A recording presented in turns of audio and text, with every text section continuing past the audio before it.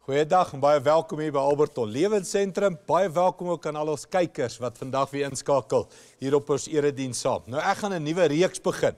Iets van wysheid vir die lewe wat ons by die konings kan leer of wat ons by Elisa kan leer wat met die konings gewerk het. Voordat ons gaan kyk na vandag se wyse les, kom ons staan eers op en kom ons sing saam. Wees my lewe, wees my alles, weer my eerste liefde, diepste honger, waarna ek verlang, is my antwoord, is my liefde, U is alles wat ek nodig het en al wat ek begeer, hier is my lewe, hier is my lewe, hier is my lewe, net vir U, nuwe passie, nuwe vuur, neem my lewe net vir U, weer my alles, weer net ek en U, want my diepste wese smag na U, wees my lewe, wees my alles, weer my eerste liefde, diepste honger, waarna ek verlang, is my antwoord, is my liefde, U is alles wat ek nodig het en al wat ek begeer, hier is my lewe, hier is my lewe, hier is my lewe, net vir U, hier is my lewe. Ek wil 'n reeks begin hier uit die Ou Testament uit die boek Konings uit. Baie interessante boek oor hoe die konings geleef het en hoe die profete met die konings gewerk het. Persoonlik dink ek daar's verskriklik baie goeie wyse lewenslesse in die boek Konings, 1 Konings, 2 Konings. En jy kan verskriklik baie leer oor 'n wyse lewe deur net daar te gaan kyk. En dan is daar natuurlik die profete, Elia en Elisa veral, wat in die boek Konings 1 en 2 die heeltyd tevoorskyn kom. En ek is ingetrek in veral Elisa se lewe. Hy het goed gedoen wat vir my net anders is aan die kerkgodsdiens waaraan ek gewoond is. En hy het iets vir my begin leer oor die hele beginsel van God is in beheer. Nou, dis 'n groot stelling, nee. Dis 'n stelling waarvoor ek baie lief is. Ek's mal daaroor om mense te bemoedig met, moenie bekommer wees nie, God is in beheer. As ons oor Suid-Afrika praat, sê ek vir mense, moenie bekommerd wees nie, God is in beheer. Ons bid vir ons land, ons bid vir ons toekoms. As ons oor ons kinders praat, sê ek, God is in beheer. As ek oor jou huwelik, jou finansies, jou werk, jou liggaam, want ek's baie lief om vir mense te sê, moenie bekommerd wees nie, God is in beheer. Die waarheid is, daai sinnetjie staan eintlik nêrens in die Bybel nie. Dis iets wat ons aangeleer het in ons godsdiens. Dis iets wat ons by mense gehoor het en by mense gehoor het en ons sê dit. En my vraag is dit altyd die waarheid? Nou hier is die waarheid. Ja, God is in beheer. Maar jy moet verstaan, hoe is God in beheer? En dis wat Elisa verstaan het. En dis waarom ek mal is oor hierdie profeet. Hy het geweet, God is in beheer saam met hom. So Elisa se optrede het 'n effek oor hoe God in beheer is. As jy jou Bybel gaan lees, God sê nêrens, moenie vrees of moenie bekommerd wees nie, want ek is in beheer. Weet jy wat sê God wel?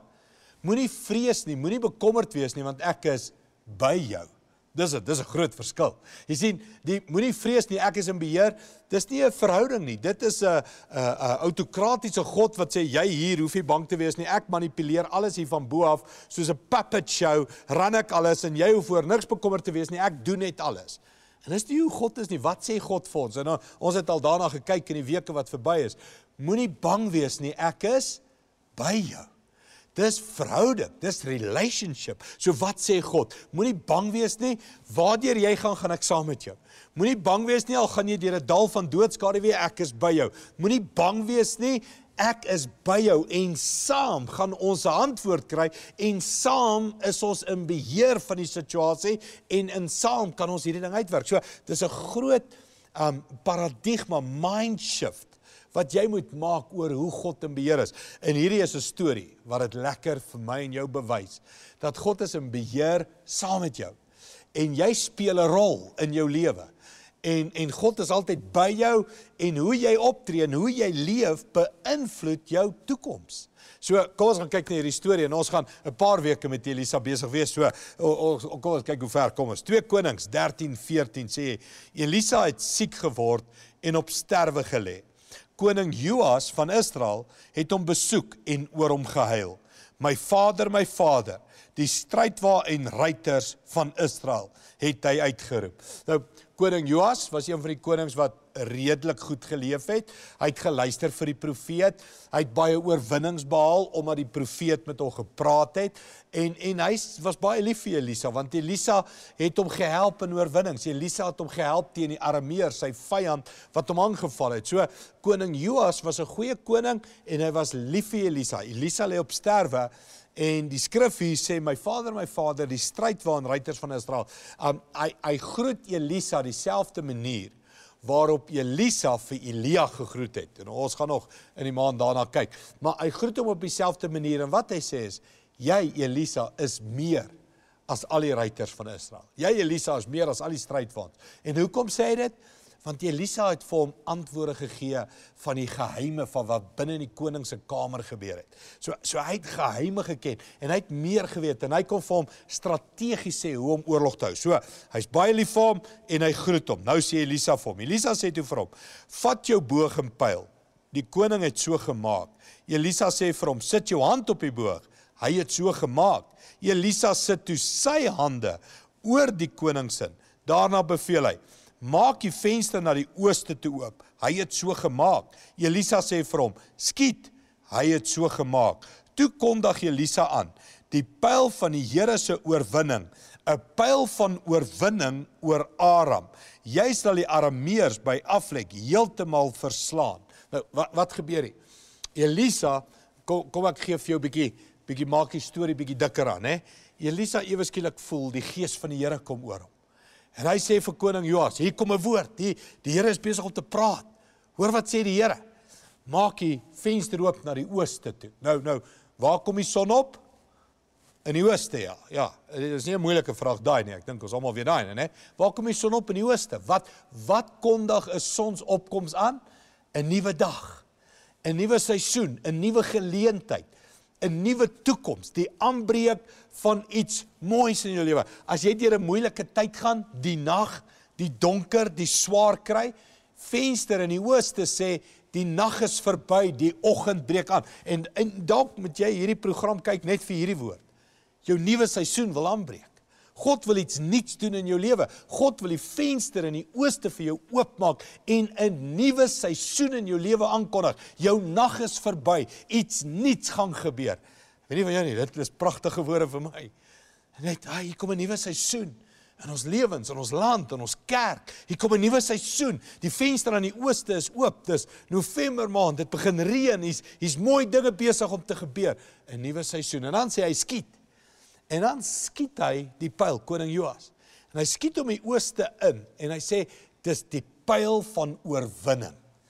En hoe sal jy nie voel, as 'n profeet jou op straat gryp, of by jou huis, of waar jy is, en vir jou in die oë kyk en sê, die Here sê vir jou, 'n nuwe seisoen breek aan.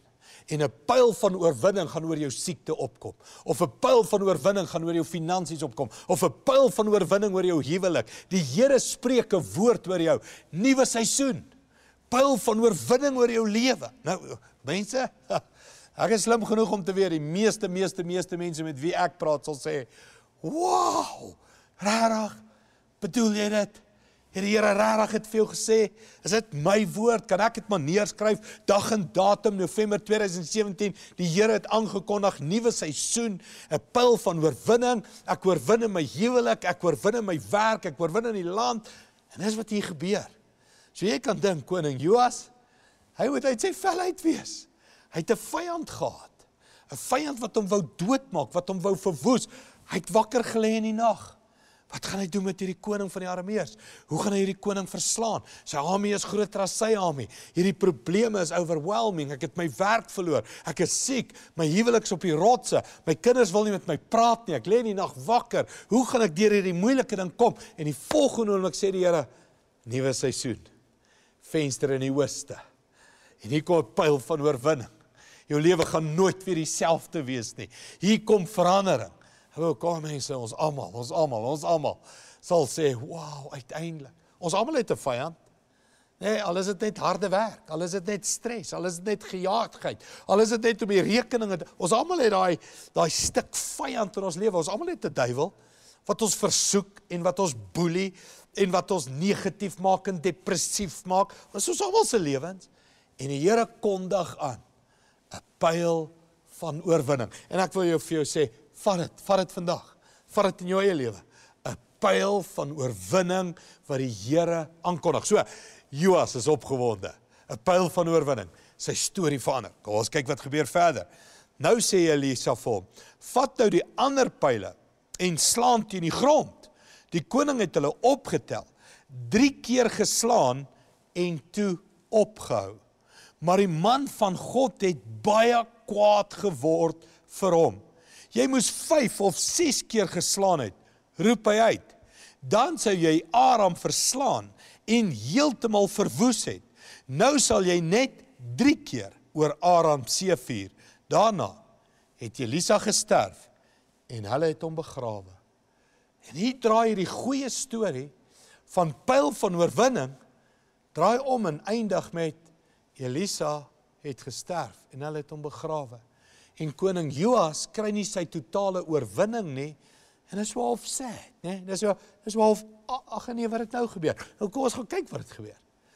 Die Here sit die pyle in Joas se hand, en hy sê vir hom, slaan, en slaan met oorwinning, slaan met betekenis, en hy slaan 3 keer, en hy hou op.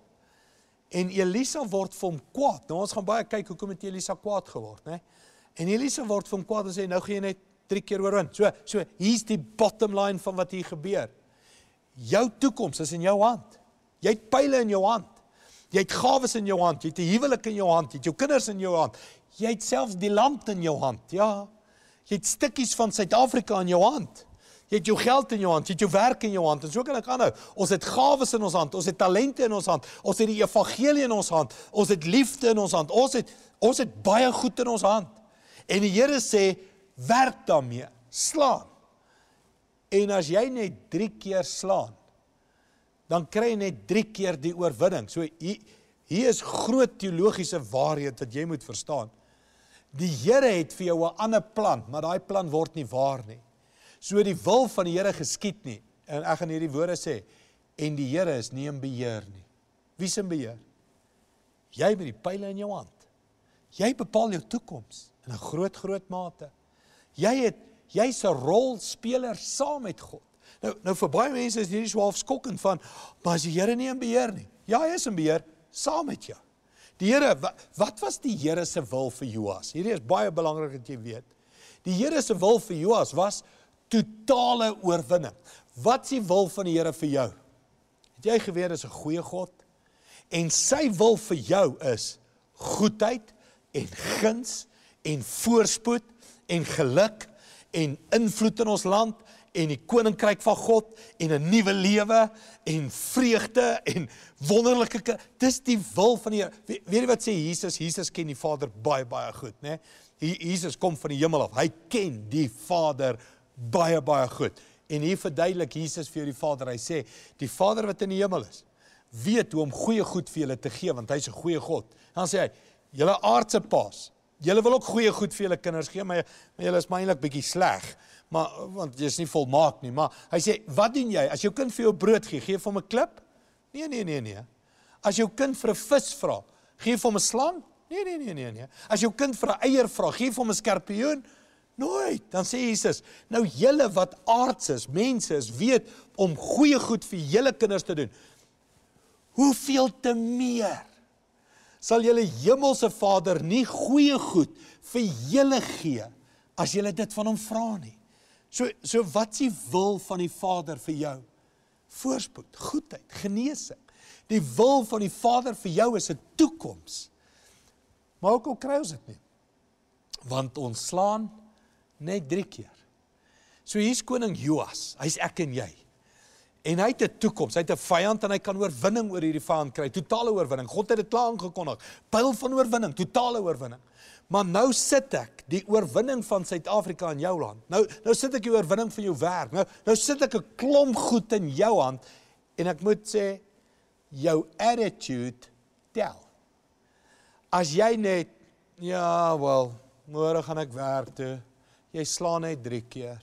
Ek gaan een ou lief hê, ek gaan 2 ouens lief hê, ek gaan dit probeer, ek gaan dat probeer. As jy net so slaan, dan gaan jy net so lewe. As jy net so lief het, gaan jy net so oorwinning kry. As jy net so waag, gaan jy net so groei. En so kan ek aanhou. Die lewe is in jou, in my hande, net soos wat dit in God se hande is. En hy plaas dit in ons hande. En ek en jy het beheer saam met hom. Nou, ons gaan volgende week gaan ons kyk hoekom het Elisa kwaad geword, want Elisa wil hê hy moet totale oorwinning hê. Elisa wil hê hierdie man moet 5 keer, 6 keer slaan, hy moet met houding slaan, hy moet inklim, kom aan koning Joas, wil jy nie triomfeer nie, wil jy nie gelukkig getroud wees nie, wil jy nie 'n nuwe lewe hê nie, wil jy nie finansiëel onafhanklik wees nie, wil jy nie 'n seën wees vir jou bure in die land, wil jy nie die getuienis van God oral teen vat nie, kom aan, wie wil jy wees? Dis in jou hand. Wil jy sien Suid-Afrika as 'n plek van liefde? Dis in jou hand. Wil jy sien rasseverskille, ons vergewe mekaar en ons gaan aan en ons is lief vir mekaar, want dit is in ons hand. En Elisa word kwaad omdat die koning nie snap. God is in beheer saam met jou. En God plaas jou lewe in jou hand en sê, jou houding tel. Daar's een groot fout wat hierdie koning gemaak het en dis die woordjie, hy het opgehou. My persoonlike opinie, die grootste fout wat ons maak in die kerkwêreld vandag, ons hou te gou op. Jy sê, wat bedoel ek? Ons hou op bid. Kom ons steek ons hand op. Wie het al opgehou bid? Ja, ek bid vir 'n saak en dan kry ek dit nie. Na 2 dae, 3 dae, na 'n week, na 2 weke kry ek dit nie. Wat doen ek? Ek hou op bid. Wie het al opgehou vergewe? Wie het al opgehou lief hê? Wie het al opgehou saai? Wie het al opgehou finansiëel bydra? Wie het al opgehou? Ons almal het al opgehou, né? Ons almal is Joas. En dis ons almal se storie en dis die probleem in die kerk. Ons hou te gou op. Ons hou op kerk toe gaan want ons is kwaad vir die dominee, predikant, ons hou op betrokke wees, ons hou op welsyn gee, ons hou op en hier is die woorde, dan hou ons wonderwerk op. Dan hou ons oorwinning op. Ons moet aanhou. En in hierdie storie, Elisa is die beeldspraak van Jesus. En die verskil is, Elisa het dood gegaan en hulle het hom begrawe. Jesus het ook dood gegaan, vir almal van ons wat ophou. Maar hy is begrawe en toe het hy opgestaan. So daar is genade vir jou en my as ek en jy opgehou het. As jy nou besef, maar ek het opgehou, ek moet weer begin bid, ek moet weer lees, ek moet weer kerk, ek moet weer my verhouding met God regmaak. Hier is die genade in ons storie anders as Joas se. Ons Elisa het gesterf, maar het opgestaan. En daar's genade en daar's vergifnis vir elke mens wat vandag wil sê, Andries, ek wil terugkom, ek wil weer begin. Ek wil weer begin slaan, ek wil weer lees, ek wil weer bid, ek wil my houding reg kry, ek wil my gesindheid verander, ek wil weer begin lief hê, want God was vir my goed, hy gee vir my 'n pyl van oorwinning in my lewe, dis die wil van my Vader, dat ek moet oorwin, en ek wil weer oorwin. Ek wil weer die man, die vrou wees wat ek kan wees. So, Jesus kom en sê, wil jy weer begin? Ek kan jou help. Ek kan vir jou krag gee, genade gee, om te doen wat jy moet doen. Ons het die antwoord, mense. Jesus is die antwoord, gebed is die antwoord, 'n verhouding met God is die antwoord, en ons ken die antwoord. Daar's nie 'n nuwe antwoord nie, maar ons moet die antwoord doen. Ons moet die antwoord lewe. Nou, ons gaan na 'n lied luister, en dan gaan ek vir ons saam bid oor hierdie saak.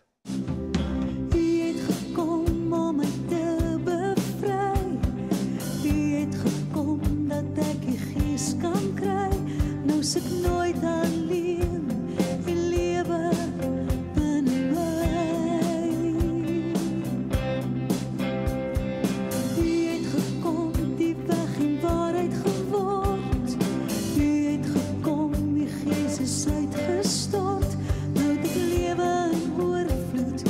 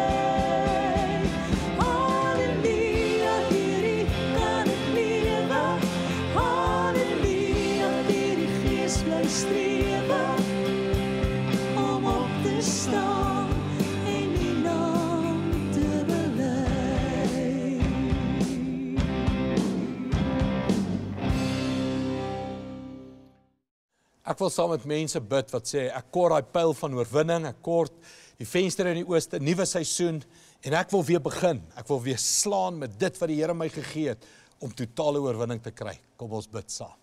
Hemelse Vader, dankie vir Jesus, dat hy gesterf het vir elke mens wat opgehou het. Elke mens wat opgehou slaan het, elke mens wat opgehou voluit leef het. Dankie Jesus, dat die beheer in ons hande sit en sê, kom, leef voluit vir my. Leef met alles binne in jou en ek sal by jou wees. Dankie daarvoor Jesus, gee ons krag, gee vir ons genade, maak hierdie venster oop van nuwe lewe in Jesus naam. Amen.